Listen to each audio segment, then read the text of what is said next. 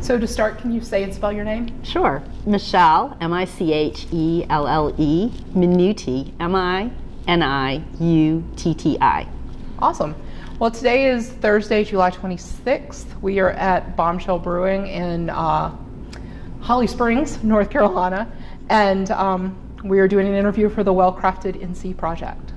So Michelle, first can we start by having you just tell us about your background? Where are you from and how did you get here? Absolutely. So I grew up in Maine, and Maine had kind of an earlier craft beer scene than a lot of other states in the country. So I started getting exposed to craft beer shortly after I turned 21 in the late 80s and the early 90s. And lived in Maine until the time I was 30, moved down to Georgia, got relocated with a former corporate job here to the Raleigh-Durham area, and met one of my business partners, Ellen Joyner. And we both worked in corporate America, and we became golf buddies. And that's kind of how Bombshell got started, was when we couldn't golf on the weekends when it was raining, we would go out to local bars, restaurants, craft breweries, and drink craft beer and, you know, have a good time. And one day we had gone out and, you know, we were just talking about, wow, you know, there's not many women in the craft brewing industry. And we had also been discussing for a long time about what are the opportunities to get out of corporate America and start an entrepreneurial venture. And it dawned on us at that point that, well, why don't we look into starting our own craft brewery? And Ellen had actually been a home brewer as well for about 10 years during that time, you know, prior to us coming up with the concept of starting a brewery. So, you know, it was kind of a really good mesh between, you know, we knew craft beer. She'd been a brewer for quite some time, and we were looking for, you know, a nice entrepreneurial opportunity.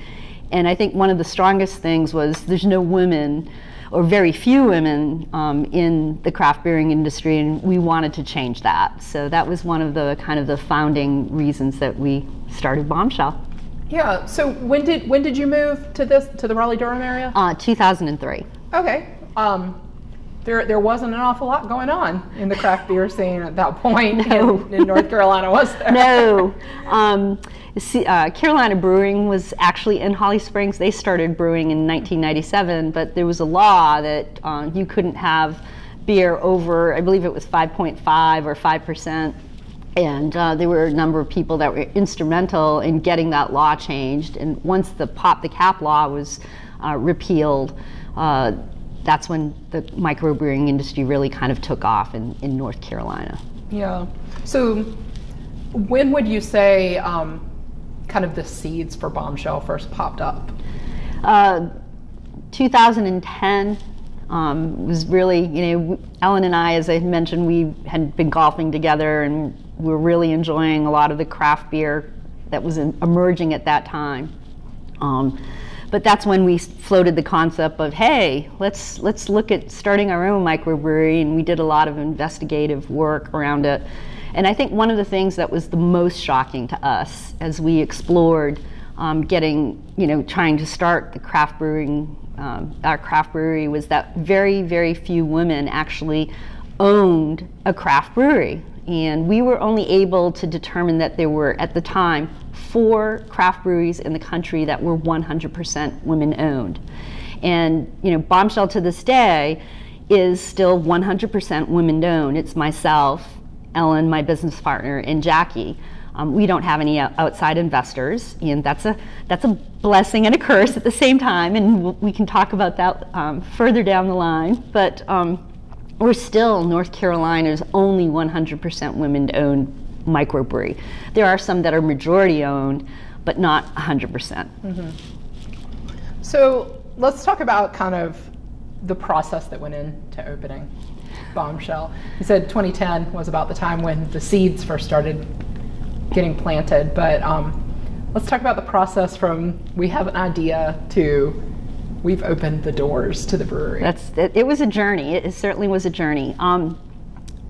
The first year that after we kind of coined, let's go out and open our own craft brewery, we did a lot of brewing. My house became the brewery. And we had a 3-vessel brew sculpture, and it's funny, in hindsight, a lot of my neighbors said, oh, we drove by and we wondered what the heck you guys were doing. Because we'd be out there, you know, sometimes as soon as we could after work and brewing until 11 o'clock at night, or, you know, on the weekends, always brewing. And one of the things that we wanted to do is really kind of go out there and test just people's palates. We would take a lot of our beer and kind of do blind taste testing at parties or, you know, different events that we would go to. We'd bring growlers and we'd label them A, B, C, D. And sometimes what we would do is we would take beer from other breweries and we would have people rate things because we wanted to see, like, how are we doing? And you know, a lot of times we'd have 40, 50 surveys, and we had a pale ale recipe that we would kind of benchmark or put up against a lot of the other benchmark pale ales in the industry, and we got very favorable results. A lot of times we would win, which was kind of interesting. Yeah. So that was kind of the first year, along with trying to source our equipment, find a location, and you know that's another thing. Why Holly Springs? Both Ellen, myself, well, all of us, Ellen and I and Jackie all live in Holly Springs, and you know we were very tied to the community. We love this community, and we really wanted to be able to open the brewery here in Holly Springs. It wasn't a deal breaker, but it was definitely a preference. So we started working, you know, during that initial year of concept development on trying to find a location in Holly Springs, and we came across this building and signed a lease, and then for the next 9 months after that we worked on building out the brewery. And I think that's one of the things that really differs now is it's a lot easier to build out a brewery. And you know, one of the things that kind of held us up was our process piping that we have. We have a steam-fired kettle, and we had to have a low-pressure boiler installed. And we had a real difficult time getting that bid in place. We had budgeted $18,000 for the installation of our process piping because we felt since our boiler cost $26,000, $18,000 should be sufficient. Well, the first estimate that we got was $15,000, so we were really excited because it was well under $18,000. But the second estimate that we got was $60,000. We're like, what's going on? Then we get one that's $30,000. Then we get one that's $45,000. So we had to go back and forth over the course of several months because there weren't a lot of tradesmen in this area that actually had experience installing these low pressure steam boilers. And you know, they can be dangerous. So that was one of the things when we were building out that's really frustrating. And what's changed about that now is that with the advent of so many breweries being built in the area, that skilled tradesman set, whether it's installing glycol lines or your boiler or you know, trench drains, any of that, there's really kind of a local go-to market for that. That really helps, I think, speed up the process for anybody that's looking at building out their brewery right now. Yeah. Yeah, well, one of the other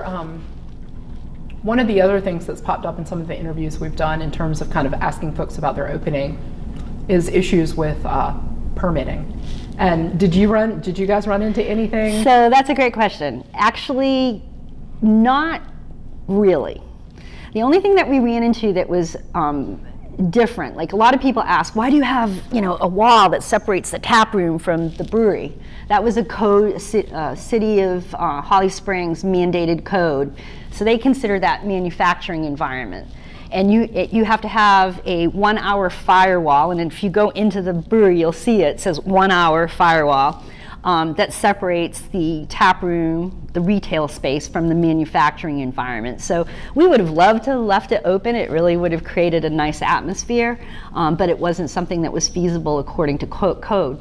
The second thing that we ran into was the town really not understanding the mill. we built a mill room that has exhaust fan, but when the fire chief came, he was looking at it and saying, well, these walls aren't fireproof. And it was going to potentially be this whole, aspect of having to dismantle that, and we had to convince him that, we weren't milling down to a fine powder that can cause, spontaneous combustion and, through electrical spark generation and what have you. So those were two things that were kind of, a pain. But the boiler was the thing that slowed down the build-out process the most, because it was a lot of money. It was something that came in way over budget. We ended up spending about $30,000 on the process piping. And so anyway, that whole build out, it occurred, we started in January of 2013. And then we did our first brew in November of 2013, sold our first keg the last part of November, and then the tap room opened up in January of 2014. So we're kind of encroaching on our 5-year anniversary of operations. We are an LLC, and we actually formed our LLC officially in September of 2012. Very cool.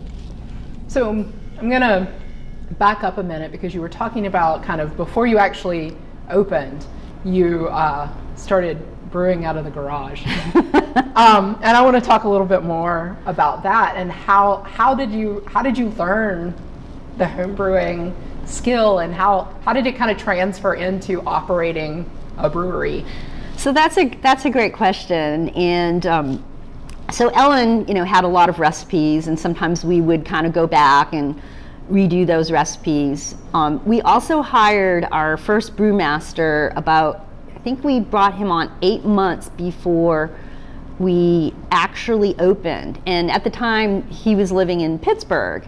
And we would fly him back for brew days, back and forth from Pittsburgh to Raleigh. It's pretty economical on, I think it was Southwest, or we'd get, pretty cheap plane tickets, and we'd all do, brew weekends where we'd be brewing, I had 5 chest freezers in my bonus room.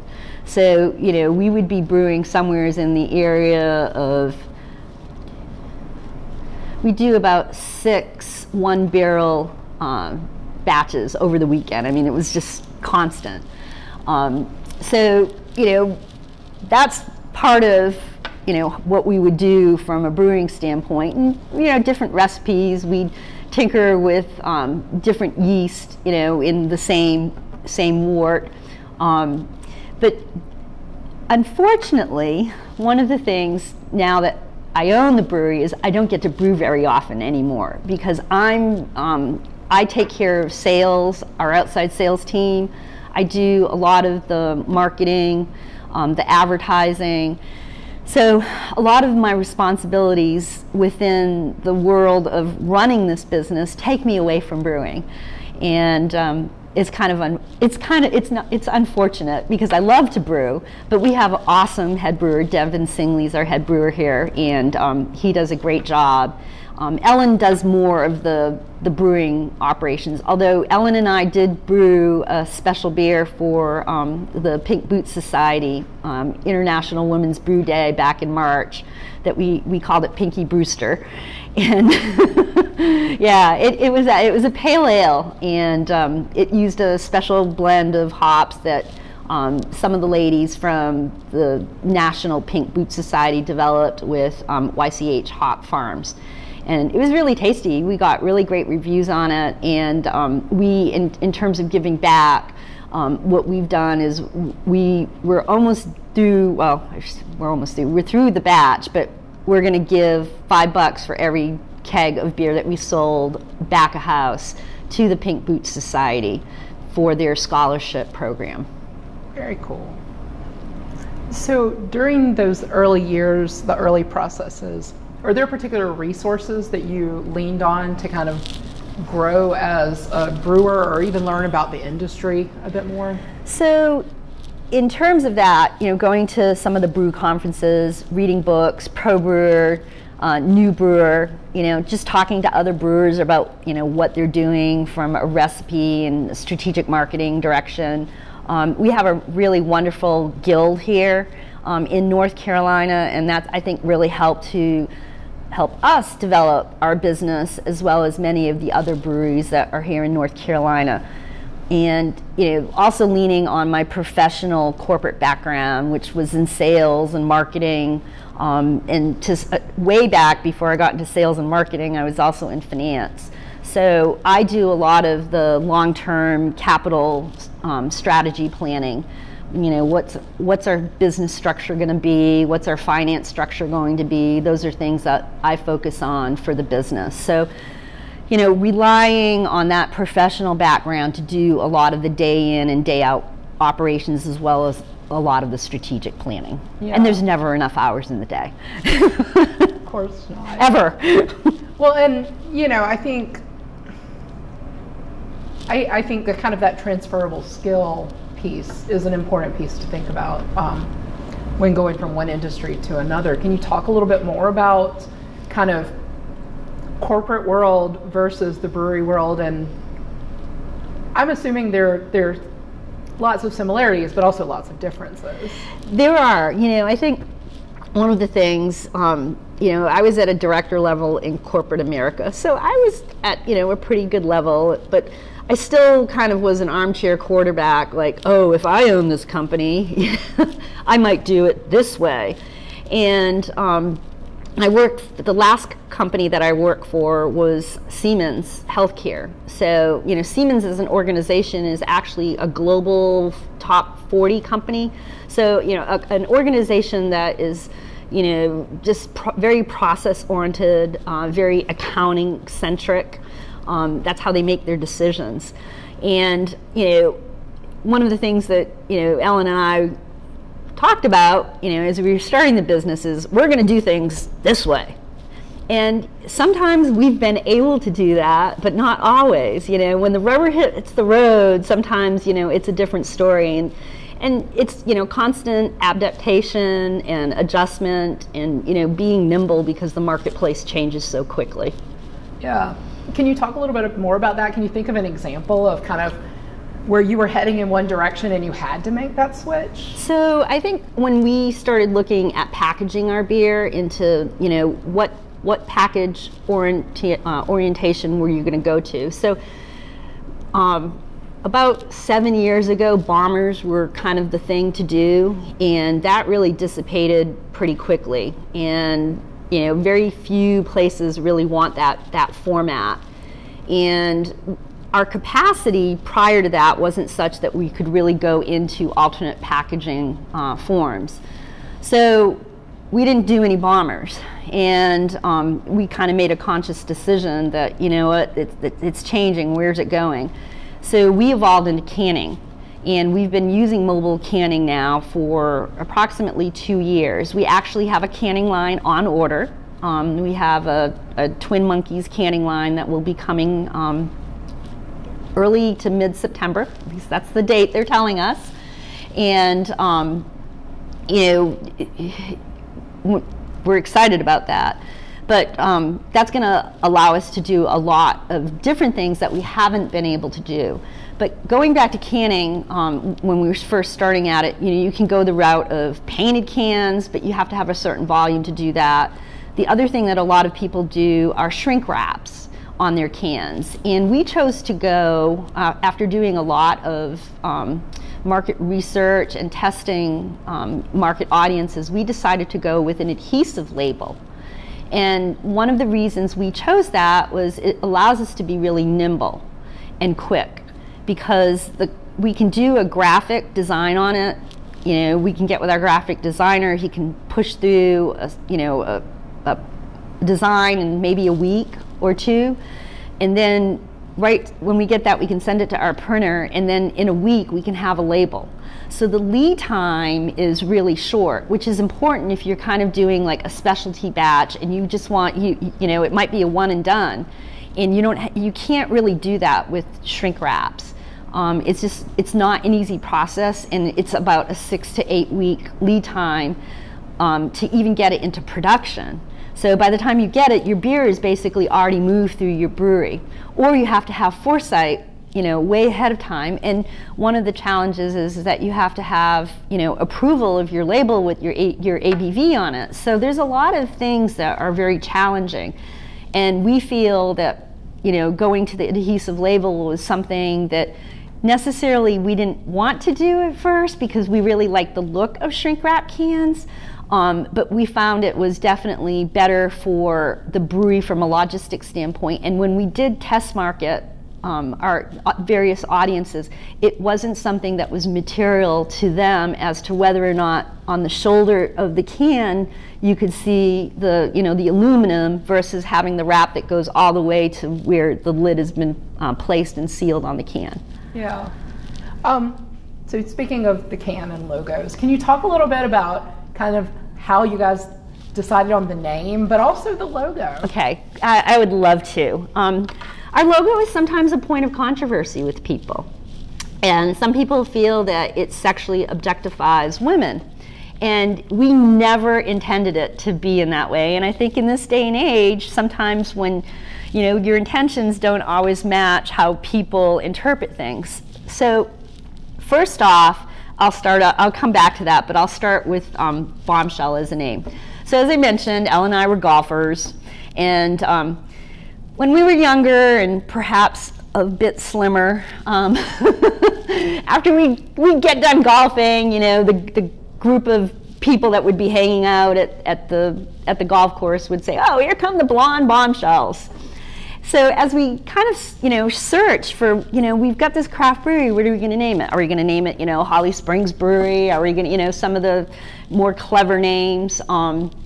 We were like, somehow the Bombshell floated to the top because we are 100% women owned. And there are several definitions to Bombshell. And one of those definitions is it's an unexpected surprise. And that was the definition that we hung on to as far as Bombshell, because we were, hey, look, we're a group of women that are opening our own microbrewery, and there's not very many women involved in the craft brewing industry. Hey, isn't that a wonderful surprise? So that's the definition that we clung to as far as Bombshell was concerned. Our logo, we worked with a designer out of South Carolina. It's a logo that tested really well among both males and females, and we wanted something that was female centric as far as our logo, but we didn't necessarily want it to embrace white or some person in general, and that's why we chose the silhouette, because who is it? What race is that? It's not important for us. One of the things that we also set out as part of our mission was to make sure that we were producing beers that would get people to drink craft beer. So, more easy drinking styles that, a lot of times people, not so much now because most people have in fact had craft beer, but when we were getting started, there were still a lot of people that were craft naive. And a lot of times what happened when you might go out and you would say, well, what are you drinking? And you're like, oh, I'm drinking craft beer. Oh, let me taste it. Well, it happened to be an IPA. And if you don't drink, hoppy IPAs, the first sip of an IPA might be a bit bold for you. So we really said we want to, make sure that in our beer portfolio that we have styles that, can appeal to a wide range of drinkers, whether you have, you're a hoppy IPA lover or you're somebody that's new. We want to make something that can have you or allow you to enjoy something that's been locally produced that, is crafty and, that mannerism. The other thing about the logo is, we wanted it to stand for female empowerment. And that's what that motion is about. It's like, hey, I'm doing this. I've got it nailed. I'm going out and no one's stopping me. So that's the other part of, our logo personification. It is disappointing. She is very shapely. And I think one of the funny stories about the logo is Ellen went out to eat and she went to a restaurant and they were bringing out the birthday cake, and the chef decided that he was going to make the logo out of chocolate sauce. And so in the kitchen he did it, and by the time it got to the table, the logo had spread, and we were like, yeah, it looks just like us now. So, and that's kind of a funny thing is, you know, people always ask, oh, who posed for it? None of us posed for it, but it's, you know, I was like, oh yeah, that was me in an earlier day, I wish. So, you know, and I think that's the other part of it is, you know, it's being fun, you know, and I think, you know, the society, I think, is really moving, you know, if you don't agree with what I agree with, then you're wrong, you know, and are we really moving towards more tolerance, or, you know, is it, your opinion is different than mine, and, you know, help me to understand why your opinion is different, and, you know, okay, I might not agree with that, but thank you for sharing it, and I can respect that, so, yeah. So you touched on this, but can you talk a little bit about how you would define the main mission for Bombshell? So our main mission, you know, is to produce easy drinking, well-crafted beers, you know, at a very high level. We want people to, you know, when they see our tap handle or they see our product, you know, in the store, we want them to know, oh, they make good to great beer, and you know, that's our first goal. And you know, the second thing is I really want to have an environment for my employees where we have a great family, we work together to achieve higher objectives. And then the third thing that I think the company really centers on is being a good community steward. We do a lot of fundraising activities. We focus on both the first Friday and the third Friday of each month. We give 10% of profits back to a charitable entity or a philanthropic focus that's localized in our community. And it's a win-win. It gives that organization exposure and you know, to what their cause is, and you know, it helps us. It brings in oftentimes new customers that may not have been here before. You know, we had one event last year that raised more than $8,000.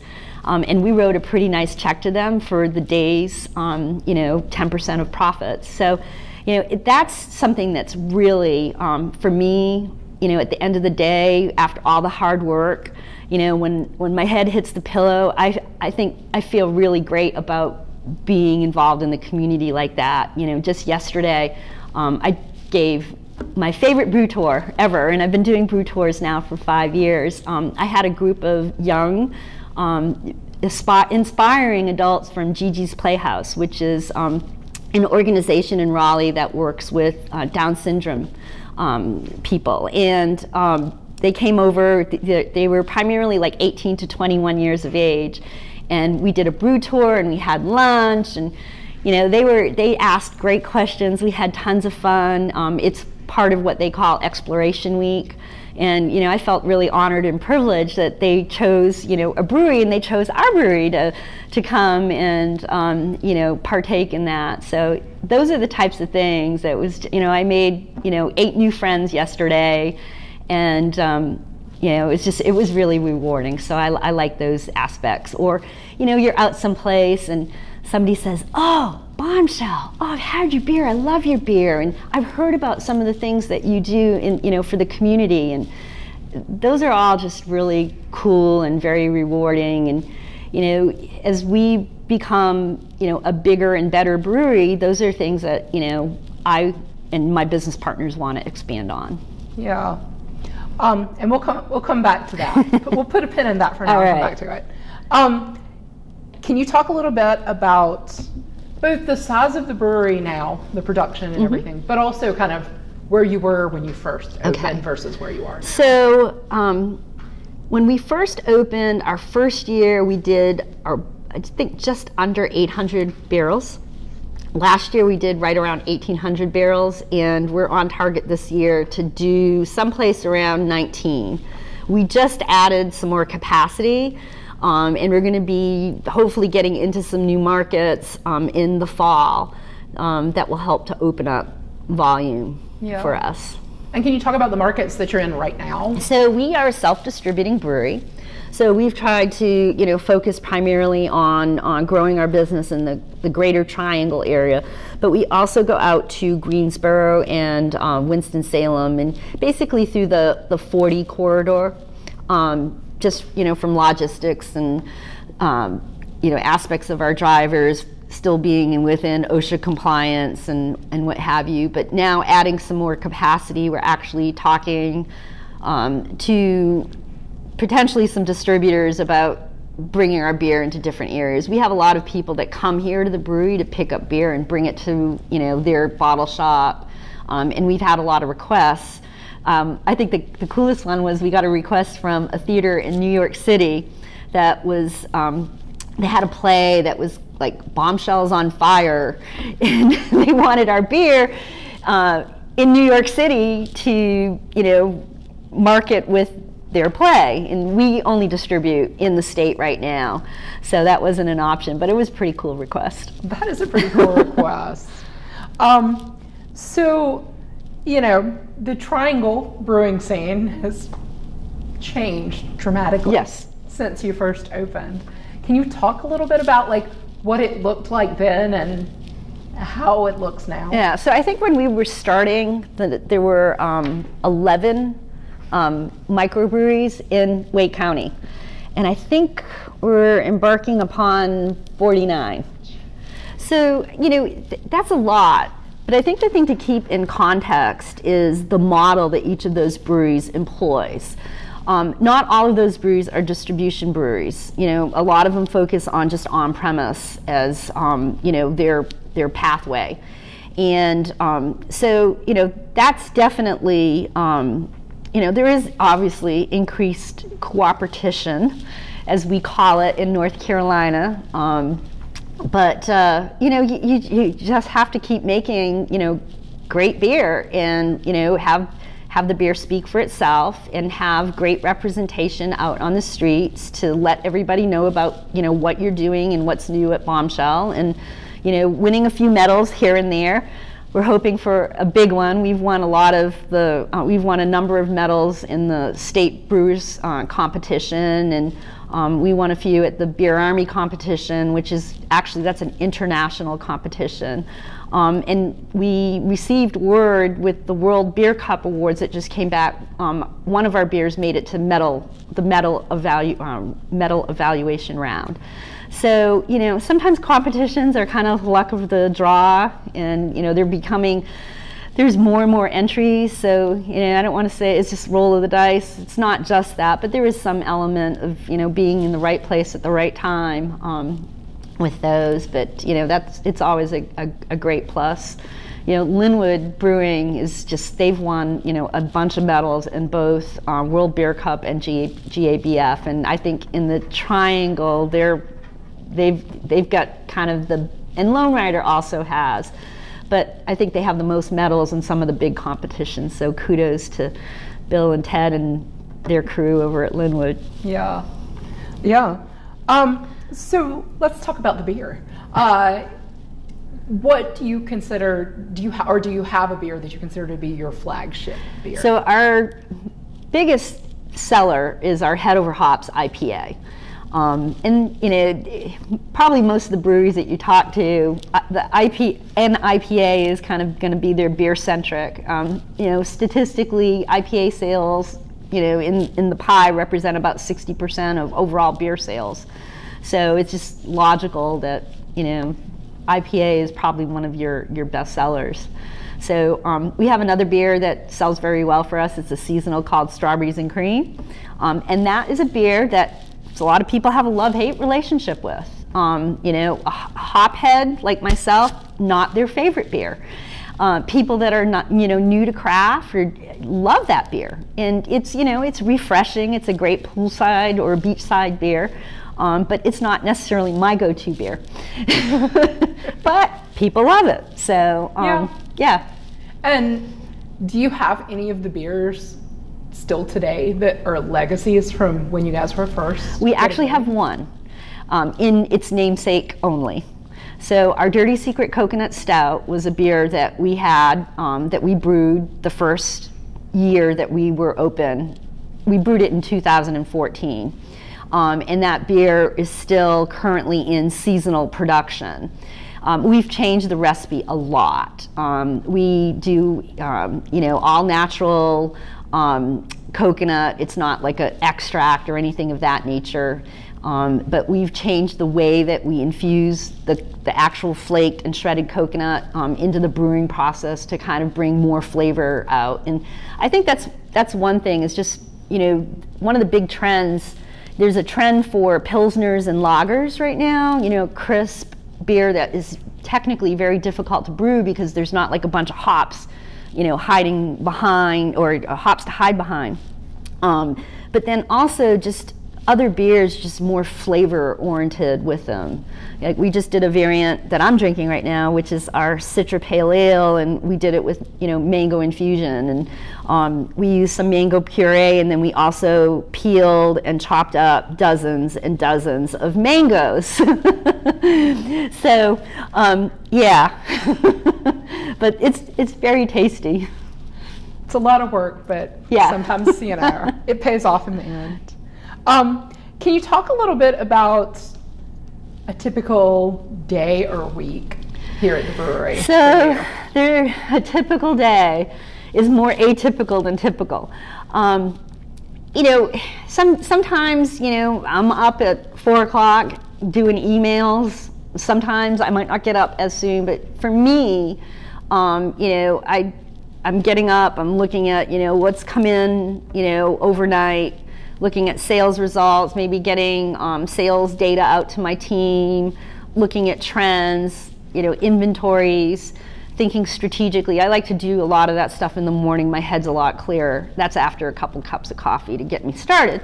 But it's also more, it's less interrupted than any other point in time during the day before the phone starts ringing, or questions start happening. So, in a small business, you really work, as a team. So there's lots going on. Mondays is our production meeting. We have a production meeting every Monday. We look at what's happened the past week, and then, do our forecasting and our planning for, what, new things look like. Right now, we're actually starting to plan for, January. So, it's a long process, forward-looking process. Sometimes the days don't end until midnight. If we have an event going on, outside, or whether it's a festival, by the time you're packing it up and bringing it back to the brewery and cleaning it all up, at this point in time, we're still doing a lot of those tasks. So it's, jack of all trades, do what you need to do. Oh, we're having an event and, the bathroom isn't working properly. All right, put your plumber hat on and walk in there and get that fixed. So, you're constantly changing those hats through the course of the day. And some days, not a lot's going on. So, that's good. Then other days, like, everything's breaking loose. We had a bit of a plumbing incident 2 weeks ago when we were installing a new tank. A fitting came off that wasn't supposed to came off, and an entire batch of head over hops proceeded to spew across the brewery. And that's why you have good insurance. Oh, no. But then we have to go about how do we manage inventory, because we have customers that are going to be, they have that on tap on a regular basis. And how do we work through that supply challenge? So you take immediate measures, and no new accounts can have this beer, and you're shuffling things all around. So that's pretty typical, is just solving what are today's challenges, and having fun. Yeah. Well, you mentioned your team too. Can you talk a little bit about how many folks you guys have? So sure. So we have 13 employees right now. Or 13 positions. We have a vacancy right now in the triad in our sales capacity. We have 5 full-time employees. So plus owners. So that's interesting, seeing that it went from, we had some wait staff that worked here in the tap room. We had 3 people that were on a part-time basis when we first opened, and a head brewer. And now we've grown substantially. And the goal, we're actually we've been trying to fill our assistant brewer role and find the right match for that. And it was interesting because I had a great conversation with Oscar Wong. I think it was the first 6 months that we were open, and he said, hire slow and fire fast.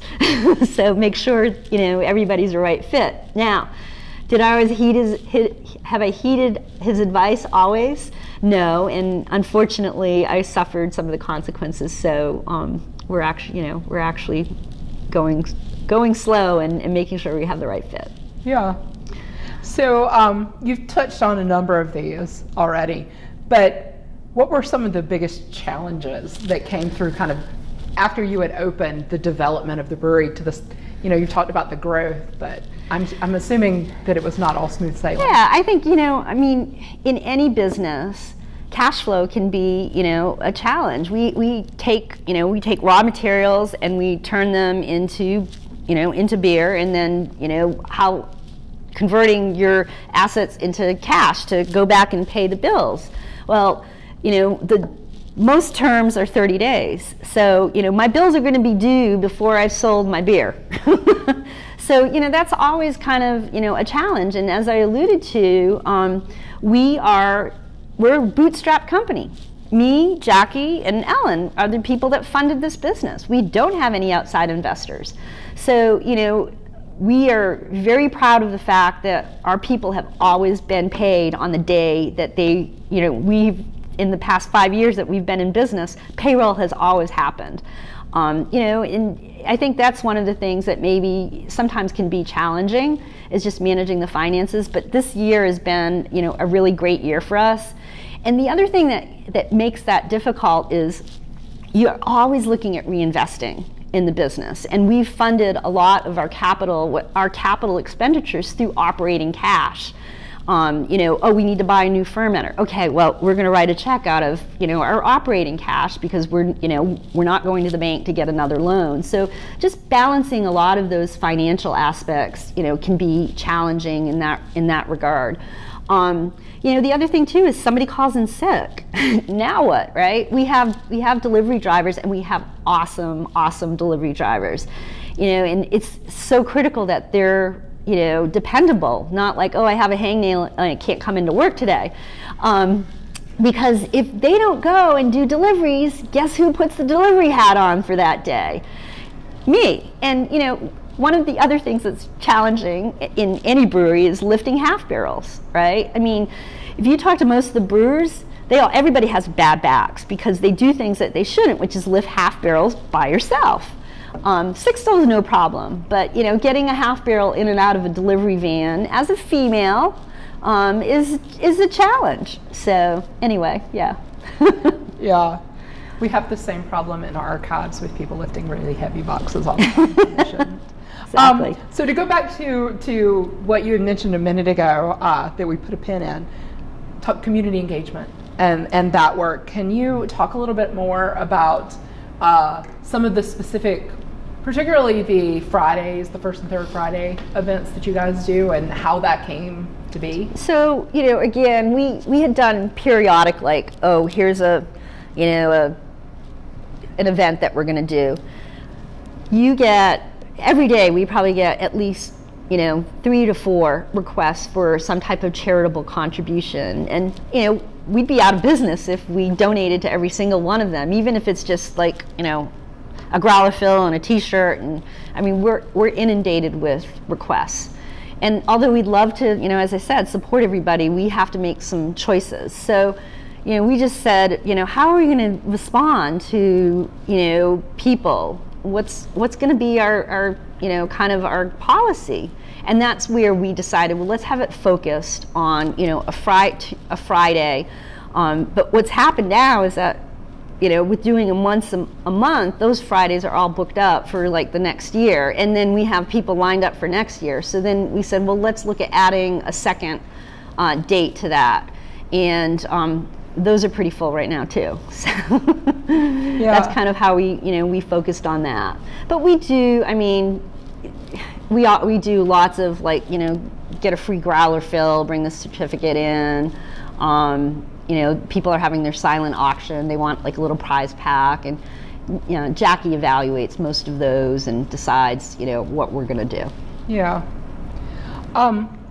So looking back at kind of your hopes and dreams when you guys first opened versus today, are there big surprises that kind of stand out to you? Anything you just really didn't anticipate?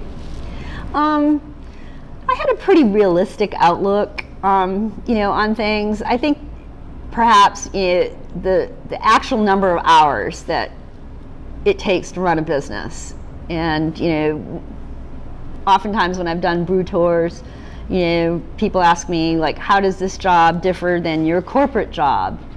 And I say, well, I'm working more hours, but the difference is I get to pick my hours a lot more. So I work mostly all the days that end in Y.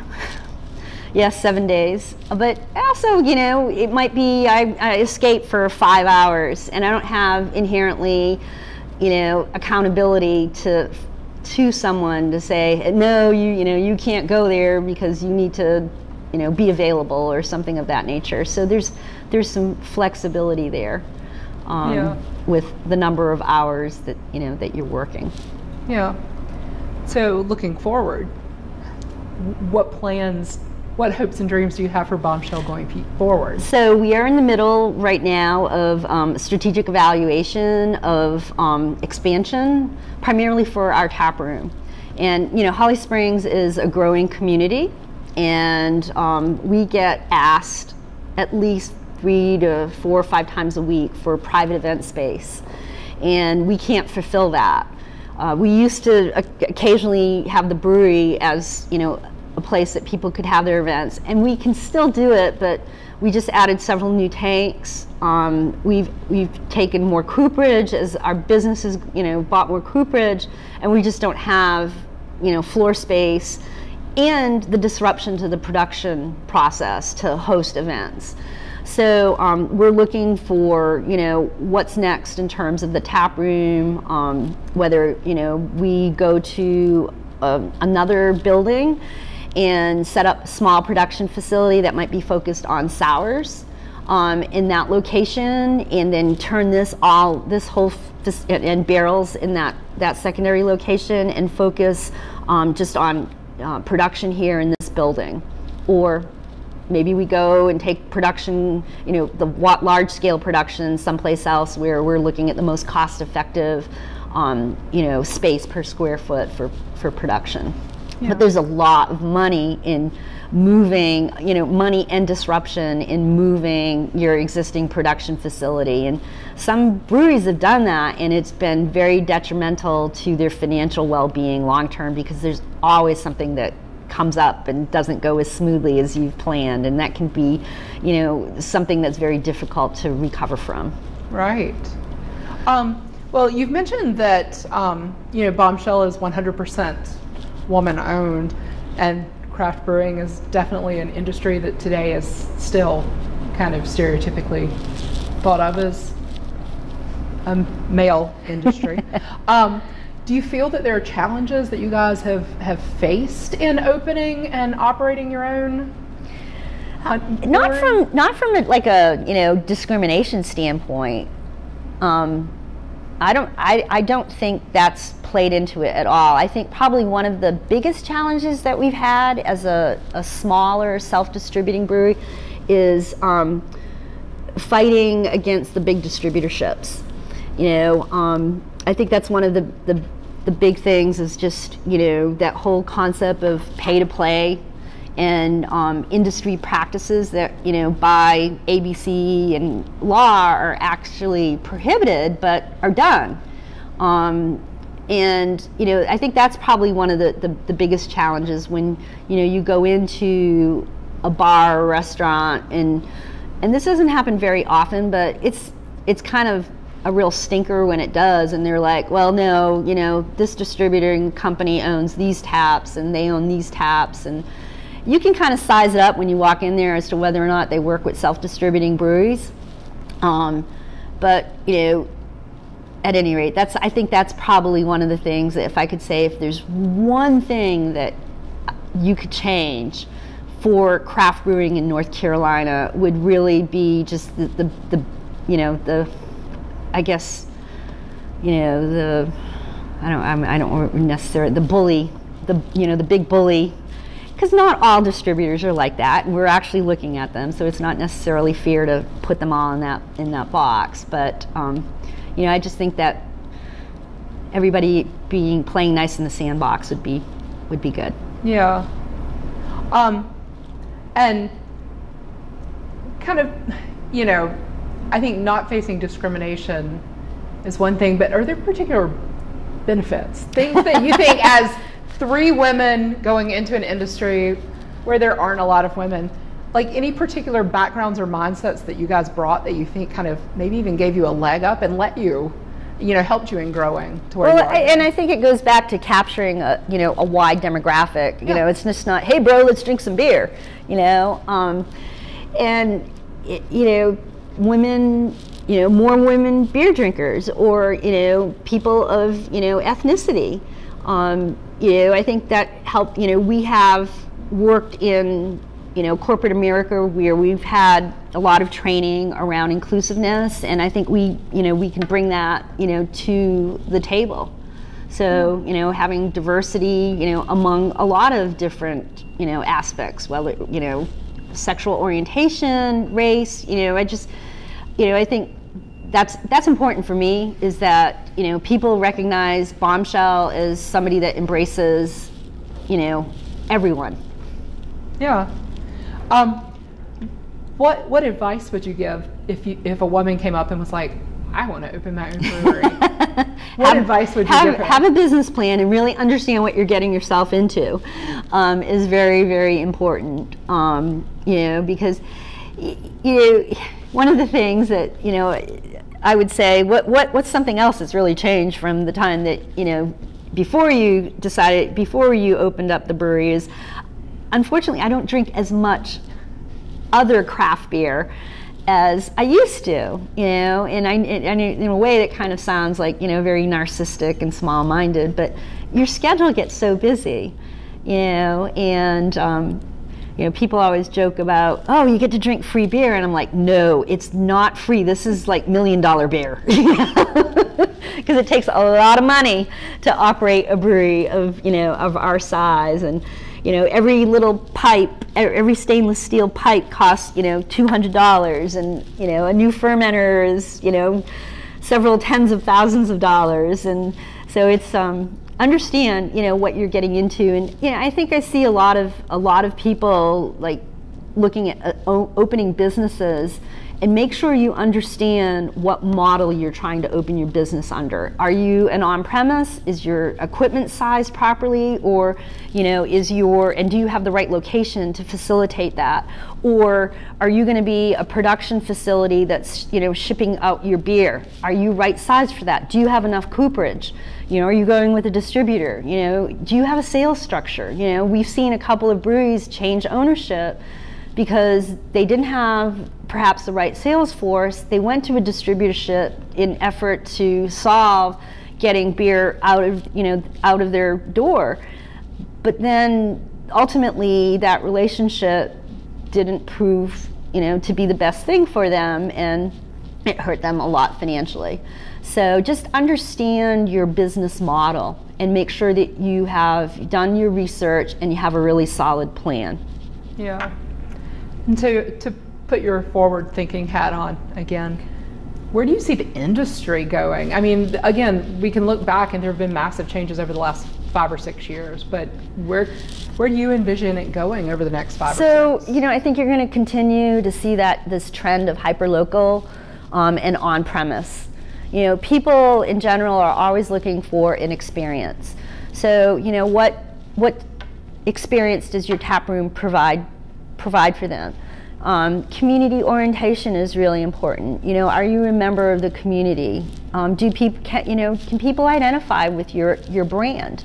So I think, you know, continue to focus on on-premise, whether that also means having food on-premise, or maybe a combination of food on-premise and occasional food truck.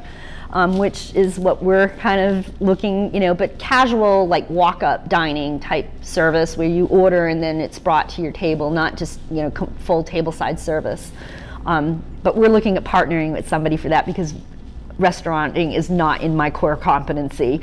And I know now, that's just not something that I would remotely get involved in.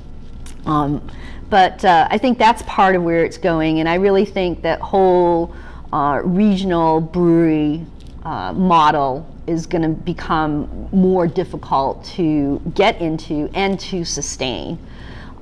So, we've seen a lot of changes with some big breweries that maybe were out on the West Coast and expanded to the East Coast and now have pulled back, or closed up shop, and just it wasn't working. And I think we see that trend in general.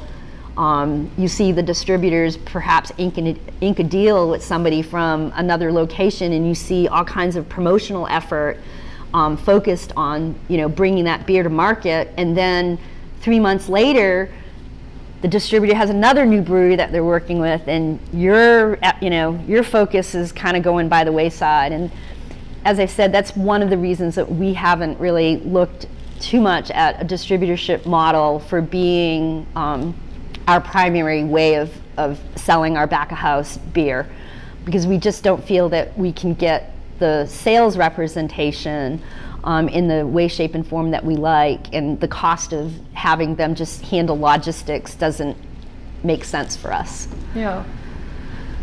So what would you say is your favorite part of working in the North Carolina beer industry? There's not a typical day. I don't know if you guys heard that. Yeah, I was gonna say that was a scary sound.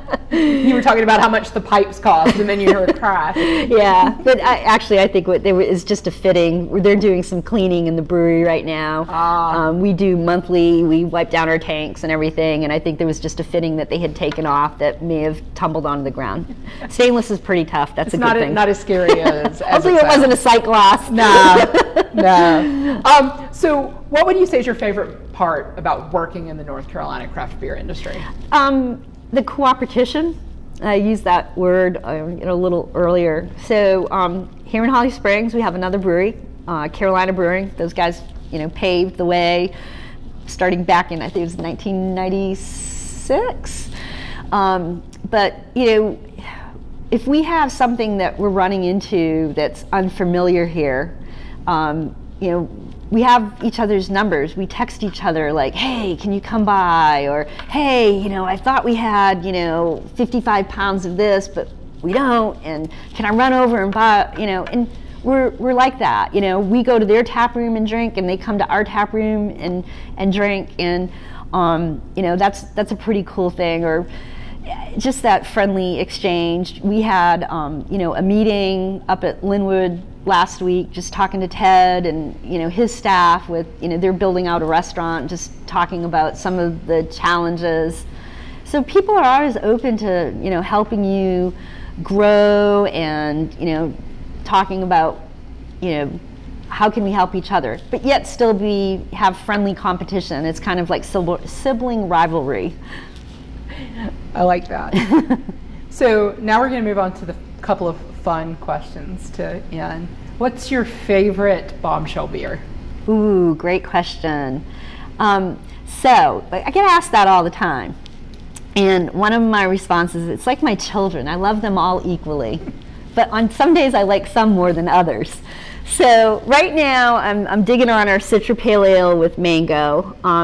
We just ran out of our bourbon barrel aged Dirty Secret Coconut Stout. I love a lot of dark beers, but probably my go-to beer right now that I, okay, I'm kind of like craving this beer is Our Lady in Red.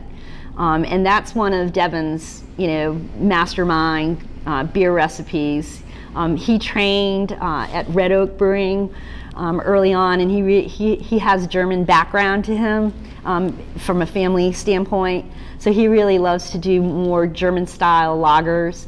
And Lady in Red, it's an ale, but it leans in towards a lot of that lager style, and it's really a tasty beer. And he's won a couple medals with it, so it's a good go-to. Yeah. So, and you mentioned you don't get a chance to enjoy beer from other places very often, but do you have a favorite beer from a North Carolina brewery other than your own? Well, I have a lot because, you know, and that's the thing. I mean, there's so much beer out there. It's hard to, you know, to drink it all. One that I really like a lot lately is Like Mike, that Carolina Brewing just did for their anniversary, and it's a New England style IPA. And of course, you know, everybody knows here at the brewery I love New England style IPAs, and I really mean that. I'm probably the one that likes them the most here, and we could never produce enough of them. But it's not everybody else's favorite style. But I really enjoyed that a lot, and you know, when I was up at Linwood last week, they had a really nice Berliner Weiss that was pretty cool. Yeah. So you probably don't have much in the way of free time anymore, but when you're not here at work, what do you enjoy doing in your free time? So I still like to golf occasionally. You know, that's always fun. You know, I have a family. My kids are in college, but they're home for the summer. So, and sadly, this is probably going to be like the last summer that, you know, they stay at home because they've moved into apartments that are more year-round oriented, and some want to travel abroad for studies next year. So just trying to focus more on the family, and my parents are getting older, so, you know, trying to see them more often, and they live out of state, and my fiance's mother lives out of state. So, you know, going in those directions, and unfortunately our parents aren't at an age where they can travel too. We have to go to them, so right. Yeah. It's all good. Yeah. Well, that pretty much wraps up the list of prepared questions I had. Is there anything we didn't talk about that you want to make sure that we get in terms of the whole story? Well, you know, I think, you know, just maybe kind of, you know, what's next for Bombshell. I think my ultimate dream for the company would to become an employee-owned corporation, or, you know, a B corporation at some point. I think that would be really, really cool. And you know, if I won the lottery this weekend, you know, that might be something that try to make happen. Yeah, yeah, that's a very interesting. And there aren't a lot of breweries, I don't think, that kind of have that set up, are there? There's there might be a few that are out of state. I think New Belgium maybe is set up like that as one of the employee-owned, yeah. Yeah. But as far as B corporations, I think there's been one or two that have kind of set up initially with that mindset. So Interesting. yeah. Very cool. Well, thank you. Thank very you. much. We really appreciate it.